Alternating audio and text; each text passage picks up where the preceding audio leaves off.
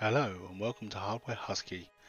Today we'll be looking at the Gigabyte X570 Aorus Ultra gaming motherboard. I got this from Novatech and included a free Gigabyte 750 watt semi-modular power supply. I don't know what I'll be using that, but I'll put it to one side for now. Okay, now let's look at the back of the box. The back. Okay, this motherboard has a 12+2 phase VRM design.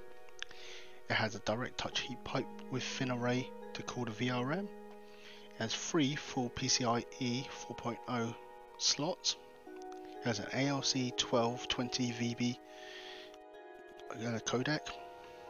It has Wi-Fi 6, RGB Fusion 2.0, Smart Fan 5 and fan stop, Q flash. It has 3 thermal guards for the NVMe drives. And yeah, that's pretty much it.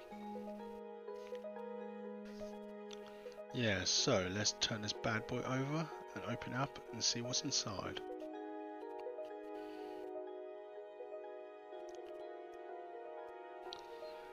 Okay, first we have the motherboard, all wrapped up in this shiny anti-static bag. Yeah, we'll come and look at that in a minute. Underneath we have some stickers. VIP card Aorus. Interesting. We have some sort of guide here. What language is that? Something about configuring your BIOS. Okay, we have a quick installation guide. The user manual. Oh, installation CD. I'll try to dig out the CD-ROM drive for that later. What have we got here? Okay, we have NVMe standoffs and screws. We have 2 Velcro straps, Aorus branded. We have a G connector for the front I/O panel and the Wi-Fi 6 antenna. Let's have a look at what we got on the other side. Okay, what do we have here? We have an RGB header extension cable, 4 SATA cables, and 2 thermistors. Okay, let's get this baby unwrapped and have a look inside. Let's peel the sellotape off. Oh, there we go. Grab the motherboard. Make sure it's not caught on the inside and pull it out. There we go. Oh, she looks lovely. She's really heavy. Really nice. I like this board. There's a thin array for the VRM cooling. You can see, count all the chokes. There's definitely 14 chokes there. It's got the nice PCIe NVMe guards.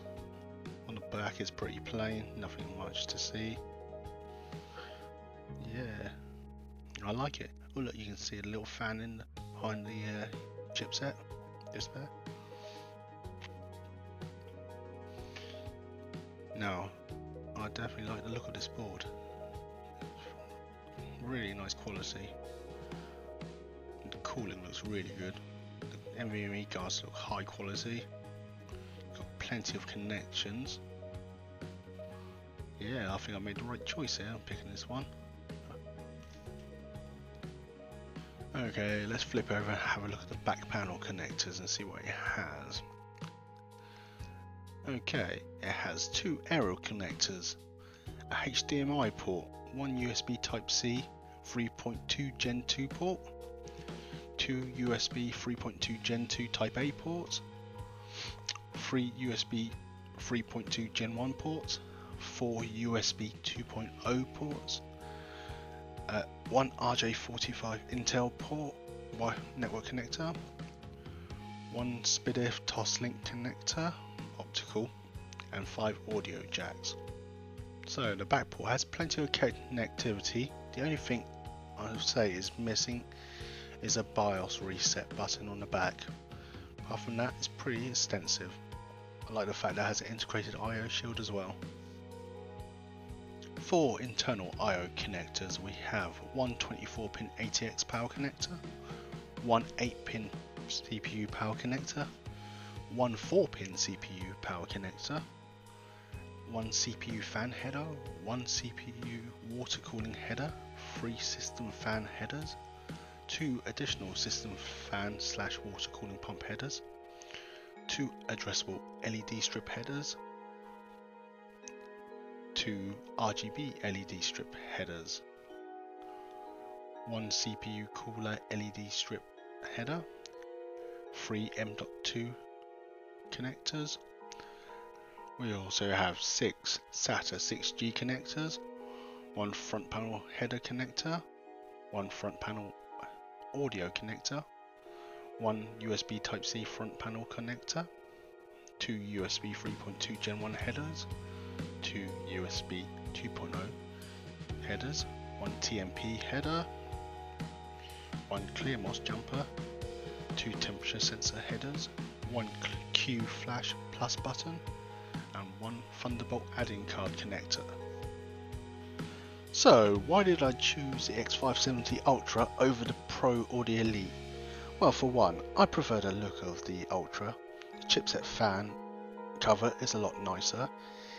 It has a little plastic cover over the audio section of the motherboard.